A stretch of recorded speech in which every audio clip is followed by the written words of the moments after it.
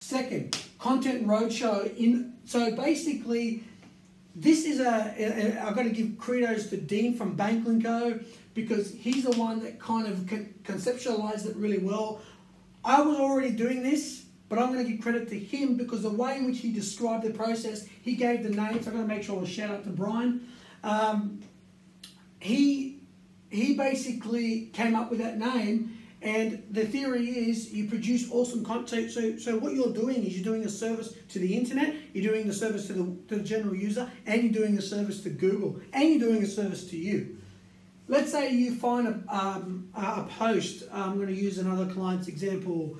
You find a post, you do a Google search, you find 2017 engagement ring examples. Then you create a post that says the 2018 engagement ring, let's say the page is the 2017 engagement ring trends, and basically you kind of have a site where you're showing rings from a time where maybe certain things are in fashion, so just stay with me. And then in 2018, you're producing the new content that maybe you elaborate more, you actually show more different rings that, and also back it up because maybe Kim Kardashian's wearing a particular style, or another celebrity is wearing a particular style, and that seems to be trending more.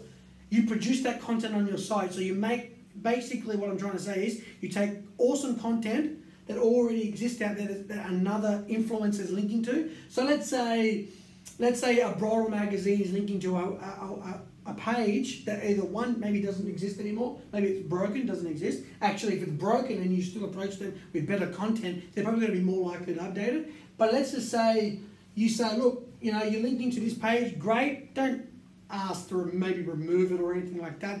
You just may not come off as a good person. So you might just say, look, I noticed you linked on this page, like your page that you wrote back then, you linked to this.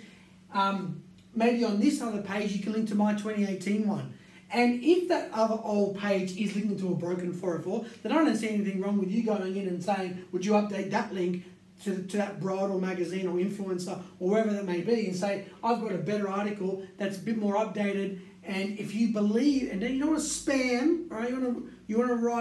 You want to do some hard work and actually write a customized, nice, polite, gentle, soft message and say, would you have a look at our content? If you find it that it's valuable to your users, would you mind linking to it? And if you do that enough times to the right people, customized, and you're producing great quality content, it works. And it does work. I did it and it works. We did it for 404 pages. It does work, guys, 100%. So Content Roadshow, Brian from Bank & Co, shout out, awesome strategy. Guys, if you enjoyed it, thumbs up, comment, subscribe, whatever you got to do. I'll appreciate it one way or the other. And I would really, really love a question. If you got a question on this, please let me know.